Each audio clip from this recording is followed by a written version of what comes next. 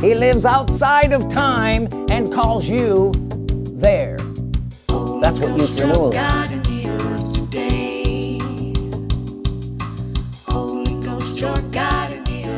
We've been given certain messages here.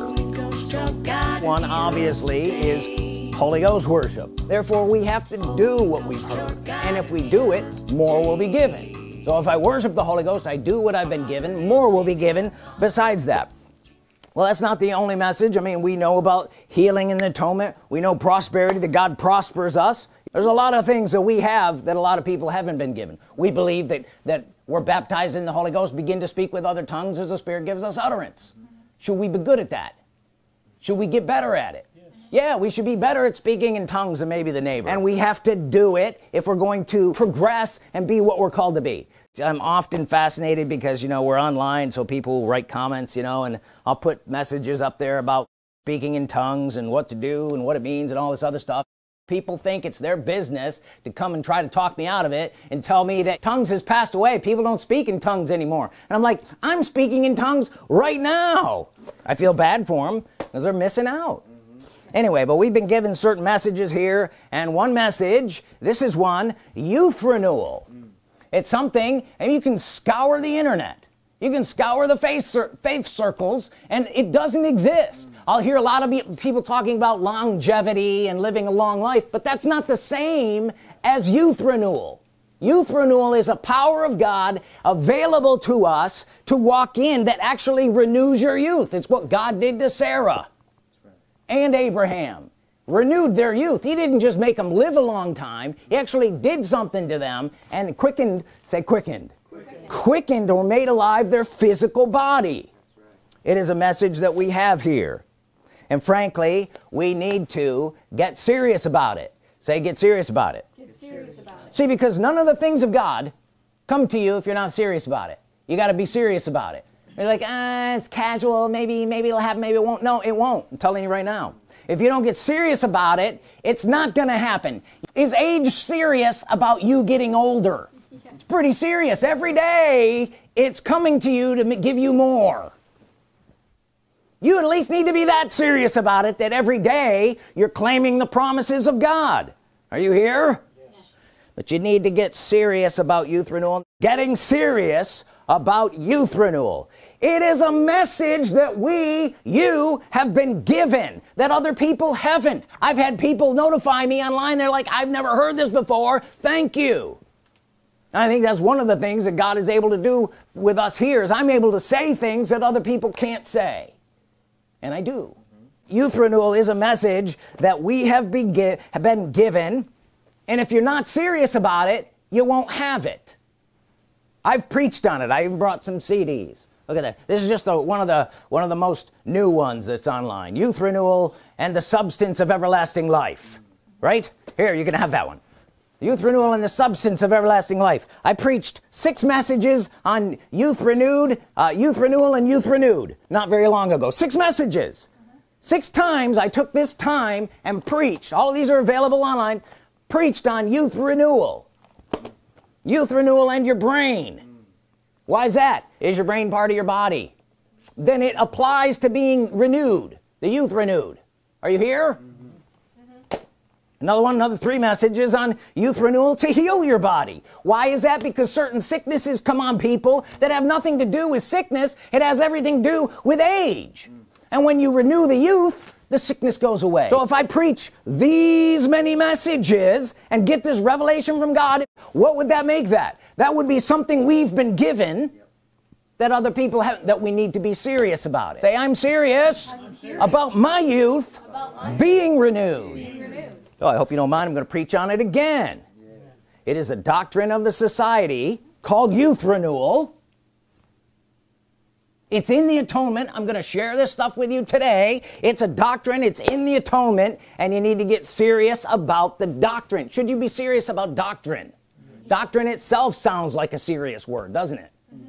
But when you preach and things become doctrine after you've covered it from all these different angles, and I've shown you this time after time that Youth Renewal is a doctrine, and I'm telling you, you won't fulfill the high call of God without it. Whatever you're called to do, listen, you're not going to fulfill that call, that high call. Yeah, you fulfill the low call. The low call is you dying and going to heaven. Could you set a lower standard? But the high call of God, and I hope you're here, the high call of God, you won't fulfill it unless you have youth renewal working in you. Is that serious? That sounds pretty serious. If you want to fulfill the call of God, you must have it. Job 33 verse 24. Then he is gracious unto him and saith, deliver him from going down to the pit. I have found a ransom. Is that in your Bible? Yes. Now the word ransom in many translations will say atonement over in this center column. Does yours say that? Yes. Yeah, it says atonement. Say atonement. Atonement. Now is atonement part of your doctrine? Yeah, it should be. I know a lot of people would argue that healing isn't in the atonement. I'm like, go argue with someone else, because I know that it is. I'm a believer. I don't know what you are. You're a disbeliever in healing in the atonement, I guess. Is atonement doctrine? Yes. Who paid for our atonement? Jesus. It's, all through the Bible, Jesus paid the price with his blood. That's atonement for you, for your sins, for your sicknesses, and frankly, everything that you need, including heaven. If he didn't pay for you to go to heaven and pay for the whole ticket of heaven, then you couldn't go there. That's the atonement. Guess what's functioning in heaven real big? Youth renewal. They stay fairly young there. Yes. What is the earnest of our inheritance on this side? Youth renewal. Quickening of your mortal body. Anyway, many messages on that. But I want you to see that youth renewal is doctrine. And there it says, I have found an atonement. His flesh shall be fresher than a child's, and shall return. Say return. Return. To the days of his youth. He's saying what the atonement will do.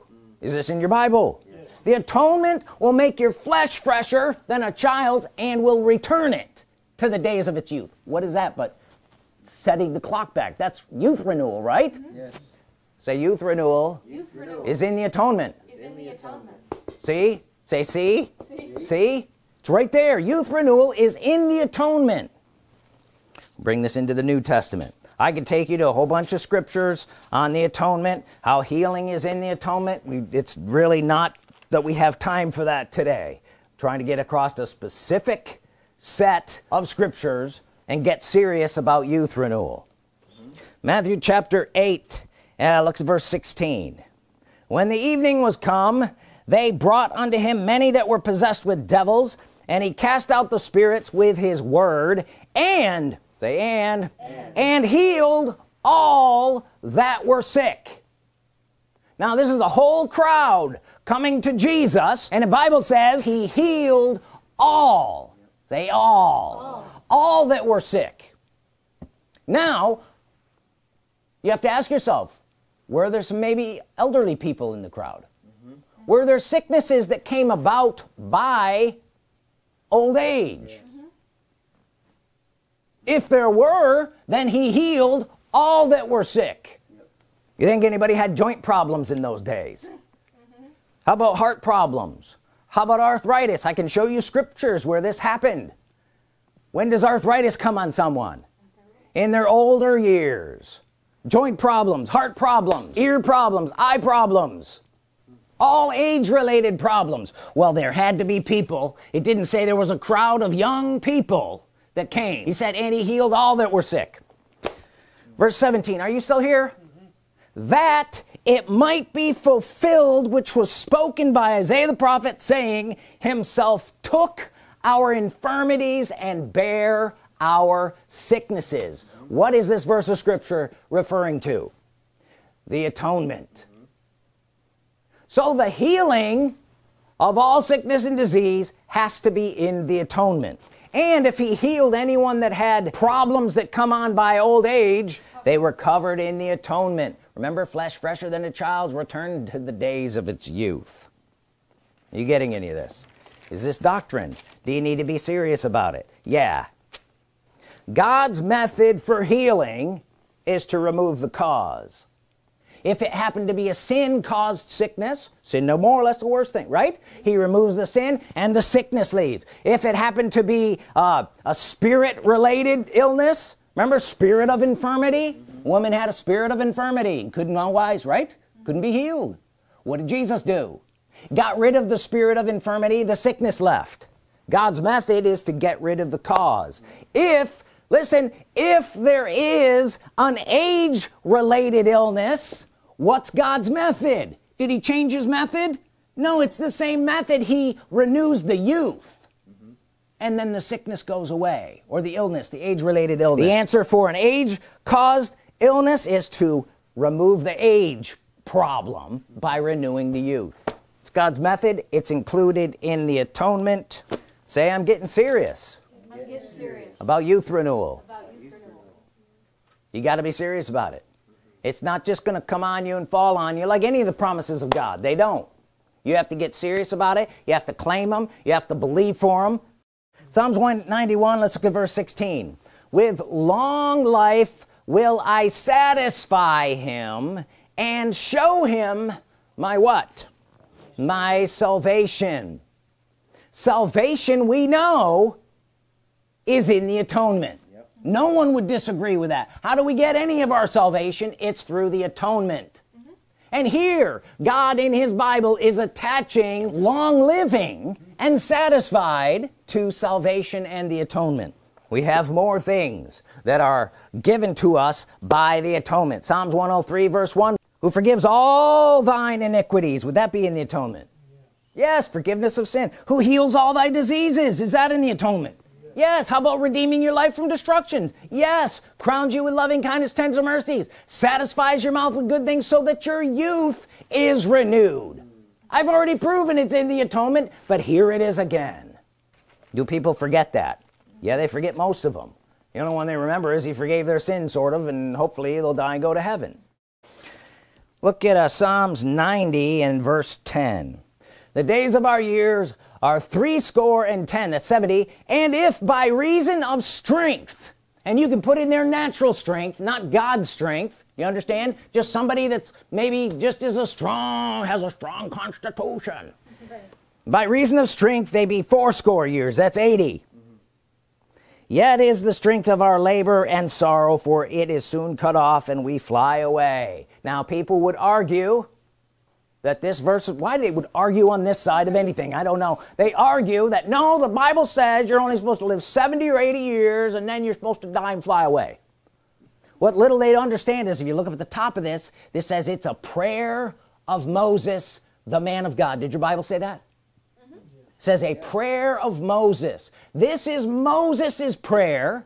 This was specifically to the children of Israel who were condemned to die in the wilderness. And so anyone over 70 years of age was on their last trip around Mount Sinai. It's not to you or to me. In fact, let's go to Deuteronomy 34. Remember, that was a prayer of Moses. And let's look here at Moses himself. It couldn't have been applied to Moses. He began his mission at 80. Deuteronomy 34 verse 7. And Moses was 120 years old when he died. His eye was not dim, nor his natural force abated. Two things specifically said that are age-related, and everybody knows it. The eye being dim or the natural force abated. Abated, it wasn't fresh anymore. It was kind of old. But that wasn't Moses. Why would that not be Moses at 120? Because he walked in youth renewal. So Moses himself said this thing about being 70 or 80 years old, and you would think it would have applied to him, but it didn't apply to him. It was applying to those people, the Israelites, in the wilderness. Are you here? So if anybody tries to argue that, you've got scripture. Genesis chapter 6 and verse 3. And the Lord said, my spirit shall not always strive with man, for he's also flesh, yet his days shall be 120 years. How old was Moses? 120. Was his natural force abated? Were his eyes dim? No. Did he have the effects of age? No. 120 years. No. It's included in the atonement. It's what we're believing for. Well, here we see that from 80 to 120, those are God's years. God likes those years. God has something to do with those years. Those years are important to him. It's God's territory. Are you seeing this? I'm hoping I can get this across. That's the territory of youth renewal. Now I'm going to say these words. I hesitate to say them because even when I was writing them down, God sent them to me. I said, oh, I like that, but you know, people aren't going to understand it. Whatever. I hope you do. It says, he lives outside of time and is calling you there. That's what youth renewal is. He lives outside of time and calls you there. That's what youth renewal is. Do you get that? If he renews your youth, what is he doing? He's quickening your body outside of time, back in time, flesh fresher than a child's, renewed, returned to the days of your youth. Listen, it's not how you start that's important. It's how you finish.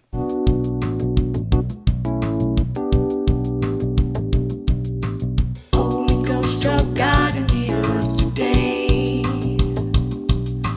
Holy Ghost, struck God.